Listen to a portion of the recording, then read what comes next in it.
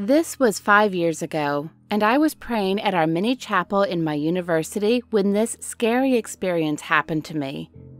It was my routine to pray for a week straight before my exam. As I was going inside the chapel, I assumed that I would be the only one in there, but I saw a woman who was sitting in the front row. I felt a sense of relief that I was not alone, as I was afraid of the dark. There were only a few lights inside the chapel, and all of them were on the side where the woman was sitting. I was not bothered by it, so I found a place in the last row, sat down, and lowered my head like a bow and closed my eyes to prepare myself to pray. Soon after, I felt a bit strange, so I opened my eyes for a moment. I looked at the woman and noticed that she was now kinda nearer to where I was sitting. She was in the third row, which was a bit weird because she was in the first row when I saw her a moment ago.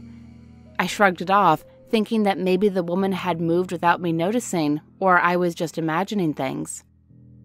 I lowered my head again, then the strange feeling crept back.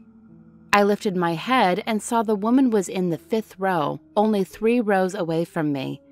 The creepiness was flowing through my body. I didn't know if I should stand up and rush out of the chapel. I was stuck in my place, still staring at the woman's back.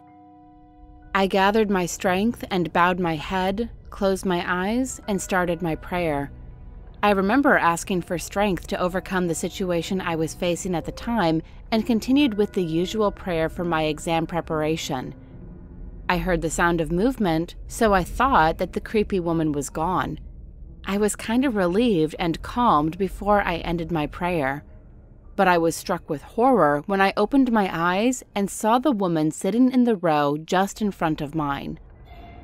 She had long hair, a pale face, and her dead eyes were creepily staring at me while her head was on top of her hands. She was smiling, but it was not a normal smile. It was more like a grin that reached her ears. I was also staring at her, and my blood rushed out of my body when she turned her head sideways and said, "Amen?" while she kept her creepy grin. I was stuck for a few seconds, my body completely numb, but managed to get out of the chapel. I ran away, not turning back. When I reached the dorm, my roommates saw me panting really hard. They asked me what happened, and I told them about the woman at the chapel. One of my roommates told me that her aunt, who was a professor in the university, also saw the woman in the chapel, but the ghost was turned upside down when she was done with her prayer. She did not believe her aunt then, but now she did after learning what happened to me. After that incident, I would still do my prayer routine before every exam, but I never went back to that chapel again. Up to this day, I still wonder what would have happened to me if I wasn't able to get out of that creepy chapel.